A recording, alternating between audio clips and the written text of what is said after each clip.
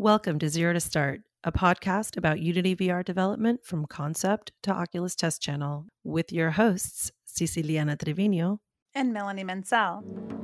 On Zero to Start, we go behind the scenes of building Melanie's first VR experience that she's submitting to the Oculus Start program for independent developers. Start provides access to Oculus hardware, developer tools, community of network, and other resources. Getting into the program will help bring VR development and education to Berkeley Community Media, where I'm the outreach director.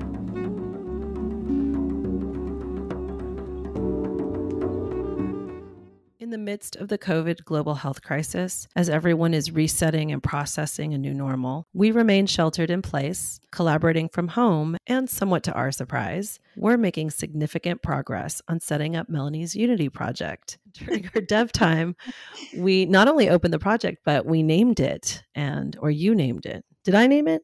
You named it. I think you were like, Melanie, this is your oasis. So it became a mashup of Melanie and Oasis. So it's Moasis, a place where you find your inner peace. Basically, the idea of bringing more peace to your inner and outer life experience through this new visual and auditory experience that we're creating in VR. And before we get into the dev mode recap, I wanted to ask you about the news. Everyone in VR seems to be talking about the release of Unreal 5. The Twitterverse and the news feeds were definitely lit up with North Carolina-based Epic Games releasing their groundbreaking version of Unreal Engine, their game development platform, and one of Unity's main competitors. The big news around Unreal 5's release is two new core technologies, Nanite Geometry and Lumen Global Illumination. Nanite Geometry is a streamed and scaled real-time technology that eliminates a lot of the time constraints around designing 3D graphics. And Lumen is a fully dynamic global illumination solution that immediately reacts to scene and light changes. These compose a fundamental advancement for graphics processing, world building, and filmmaking. It sounds so cool. Can't wait. The demo video is really nice. I mean, as a filmmaker, it's the complete convergence of high-end gaming graphics for cinematic applications. Mm-hmm.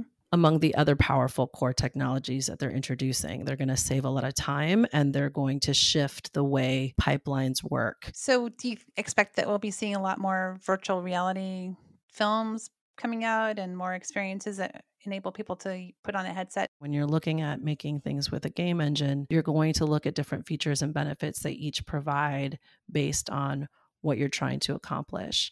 And for some, that solution is Unreal. And for others, it's Unity. Unity works with C# and Unreal works with C++. Oh, interesting.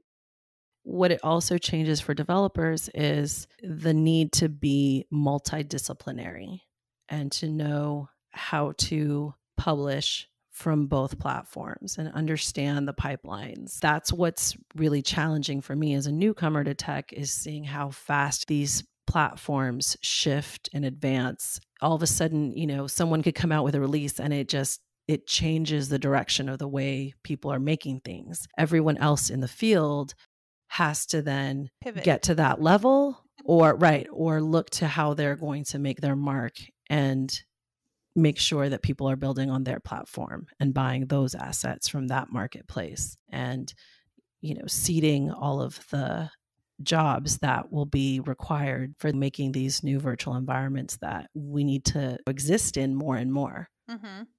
Unreal 5 will be available in preview in early 2021 and in full release late in 2021, supporting next generation consoles that are coming out, the current generation consoles like Xbox and Sony PlayStation, PCs, Mac, iOS, and Android. That's cool. Part of being a filmmaker today is really understanding the game making technology and game engines and how that's going to impact creating new worlds for even in a 2D space.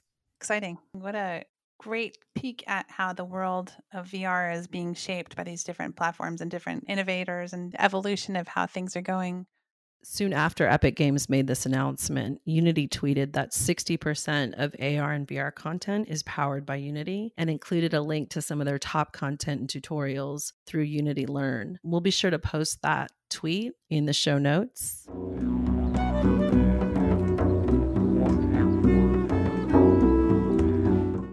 recently attended an event in Engage hosted by Caitlin Krause from Mindwise. Yeah, it was my first event in an educational meeting platform called Engage. And I got to create my cool avatar and choose her clothes and her hair and all that cool stuff. And it was a little frantic because I had signed up for the event and hadn't activated an account in Engage yet. So I had to do all this stuff fairly quickly and popped into the event, and people were already in the circle overlooking the ocean. There were around 15 participants from 3 different continents who shared the ways that they were interacting with the environment as we were doing these different exercises and teleporting from one world to the next. And I found that Caitlin's ability to be a facilitator was awesome because she's really able to share these mindful techniques and practices for presence and reflection in these worlds that were created by Chris Madsen, who's a fantastic architect. So it made me feel like virtual reality can help bring people together. It's like an exercise in collaboration, but it was really about mindfulness and being really present, and I felt really good after the experience. So I can see this as a great way to create more resilient communities and more strength and resilience in myself, in my inner and outer world. It was very interesting. So much to explore. There was a lot to explore. There were like floating elephants twirling in the air, and then Chris had these different environmental like weather patterns that would come through, and you could run up and run with the zebras or sit quietly and look at the cool irises in the grass or beautiful tree full of sparkly angel fairy light kind of thing coming down from it. It was magical.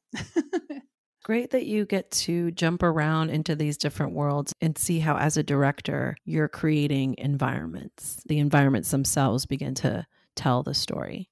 Mm-hmm.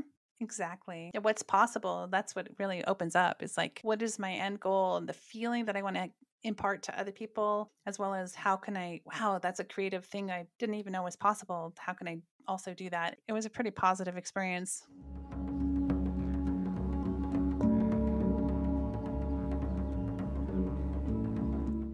Congrats on setting up your project Moasis, Melanie. Thank you. What's your impression of choosing a render pipeline, the Unity project setting windows, and working with the Unity package manager? I think it's a pretty intense world, and there's so many different little windows and sub windows that you are able to choose. It's interesting because it's very organized. And I think once I understand and keep practicing the way things all flow together, I'll be able to be more proficient. It's like learning Final Cut or some kind of editing program where once you get the rules of how things are organized and the little techniques down and where things are, then I think you can be more fluid. But right now it's a little like, what? There's all these different things everywhere. But I have a really good mentor, so I'm doing good. Oh, well, thank you. I feel really humbled by the entire process. I talk about that a lot. And there's a lot of things that I just learned through trial and error. And I'm self-taught, so a lot of the things that I go through are based on the tutorials that I've taken on YouTube or through Unity courses and some more advanced courses, only to say that you have a lot of advantages if you're already working with a technology stack and know more about coding or know about making 2D games. But when you're coming from a filmmaking background or an editing background, there are extra layers to Unity that make it very different than learning something like Final Cut. Mm-hmm. And I think the render pipeline is one of the biggest things, because when you start a project in Final Cut, your settings are your frame rate and what kinds of settings you used when you recorded the film. But when you're working with Unity, you're looking at how is the computer going to process the graphics based on what platform you're using. Right. I like the idea that you compared setting up the developer environment to a French phrase in cooking called mise en place, and I understand that when I was looking at the scene, they have a sample scene in Unity and you're just checking things out. I was like, wow, okay, that's where that is. All your bins have your different categories of, like, the scene has everything in one bin. And I have experience with construction and painting. This background in my life of being really kinesthetic builder, and I can do it in this other space too. I think it's pretty exciting. So though it is different than editing, I still think I can get it. You can, Melanie, and you will. You can get it, Melanie. Mise en place, with everything in its place, of course. We could have like a mise en place t-shirt. Oh, fancy. Do you say mise en place or mise en place? Potato, potato. I'll have to ask my French friend. I'll see her. Tomato, tomato. Yes, please, please. Okay. Oui. Oui. We have to cut that. I love saying that we're going to cut stuff and then we don't cut it. Getting back to Unity, before you can start a project in Unity, you have to pick a render pipeline. Unity has several options between 2D, 3D, lightweight render pipeline, which in newer versions of Unity is now called the Universal Render Pipeline, and then there's the High Definition Render Pipeline. There are different graphics processing methods based on your target hardware platform, and that really goes back to the groundbreaking announcement from Unreal 5 for that functionality and being able to reach multiple gaming platforms because the scaling happens automatically. Mm-hmm. That's so amazing. You're in awe. You're like, It's revolutionary, actually. Another big announcement that they made is that they are going to only start taking royalties after your first $1 million in sales. Wow. Exciting, right? Cool. That's pretty cool. That's a good motivating factor to make $1 million in games. Altruistic, really. It's going to change everything. To me, it's on the level of when Firewire came out. It was just straight from the camera into the computer. Right. And suddenly video was not the stepchild any longer. And it became the alpha. It became the primary format for making film. Exciting. Yeah. So it's big news. People that are working in the industry know the level and degree of impact, but I think for the broader audiences and for new technologists, we're going to see the impact in a few years when it becomes, the primary way of making games and making movies. Yeah, honestly, I feel so lucky to be entering into the realm of VR dev work right now as it's getting more streamlined, because the idea that you have all these different moving parts is the process gets easier, and the distribution platform won't be a way that's putting a blockade in your creative process. I think that's very encouraging. That's why I think it's fun to work on this project with you, because I know your background in traditional video format. Well, I do miss I miss some of that old stuff just because it has different texture that you can add on later and after, in your post-production. But VHS video has this old nostalgic aesthetic that film, I think, used to have. Mm-hmm. Interesting. It's good. I like you as a filmmaker making these analogies and helping me to understand in those different ways too, because it's conceptually, it's a whole nother world, basically to do this. So it's cool that we're doing this podcast. I really appreciate that too, because we're also in the COVID moment that we're becoming more proficient with all these different ways of communication and conveying information and educating people on what we're up to with the project. It's pretty cool.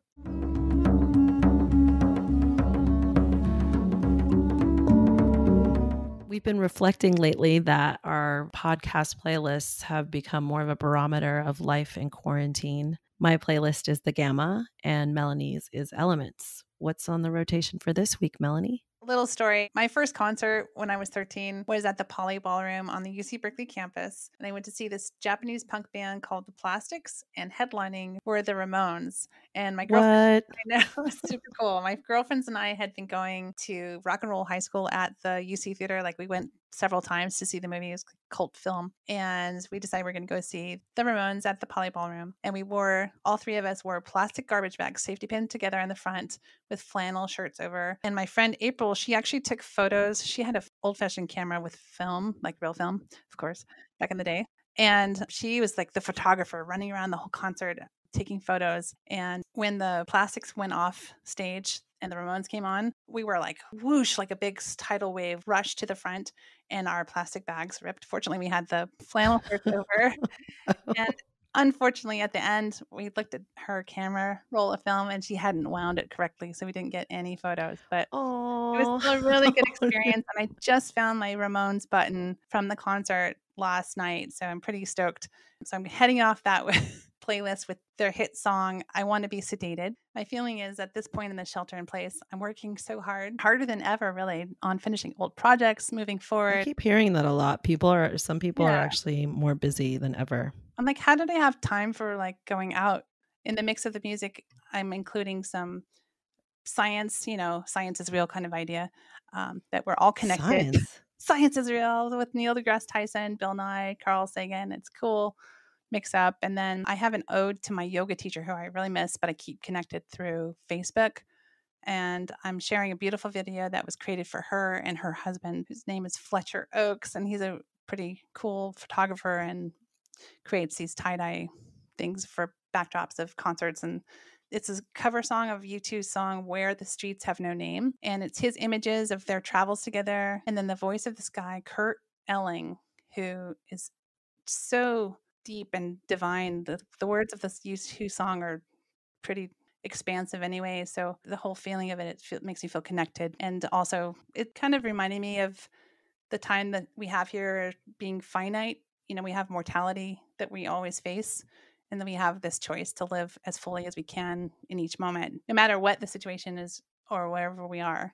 I haven't finished the whole list, but those were my definites of this week. It's quite a list, Melanie. I know. Going from punk rock all the way to the Enlightenment. Well, I got to tell it like it is for myself in the moment. So what's up for the Gamma this week, Cece? We are honoring the Moasis this week in honor of your initiation into 3D VR production. Awesome. We started with New Religion by Duran Duran, a version of their live performance in London at the Hammersmith in 1982. Wow. Also to give ode to all the music festivals and gatherings that were missing during this time. Summer. Then we slide into an epic disco remix of Rod Stewart's Do You Think I'm Sexy? Because installing Unity packages is the opposite of sexy. And that remix is by DJ Disco Cat. I thought it was really cool, the description of how he ended up making this mix and all of the trials and tribulations that Rod Stewart endured after releasing this song, and people called him a sellout. So it's an interesting little conversation there in the comments. Be sure to check it out. Then we get really mellow with a few electronic house tracks and dive back into my favorite YouTube channel right now, Elf, with 2 tracks by Computer Data, the SF-based electronic DJ. Jill Scott with Golden enlightens the list. Then we descend into a track by Rare called Leave Me in My Broken Dreams, a hypnotic house track with big organ sounds that give me that traveling on a train feeling. And it has this surreal video that reminds you of like avant-garde films you used to watch in film school. It starts with rose-tinted shots of the Golden Gate Bridge in the fog, and I've been playing it on repeat. It's just the one that keeps me going. Every day heartaches grow up and strong. Yeah, I can't stand this pain much longer. I walk in shadows, searching for light, cold and alone, no comfort. The Gamma concludes with a track from the 1980 album Zenyatta Mandata by The Police. Of course, when the world is running down, you make the best of what's still around. Nice. I can't wait to check it out. Cool. Thanks for joining us on Zero to Start. Subscribe and listen on Apple Podcasts, Spotify, and now our YouTube channel, where you'll also find our quarantine playlists, The Gamma, and Elements. Be sure to check out the show notes for links to the items we covered in this episode. And we want to thank our partners at Berkeley Community Media, Quirkly, and ARVR Women and Allies. Until next time. Happy installing.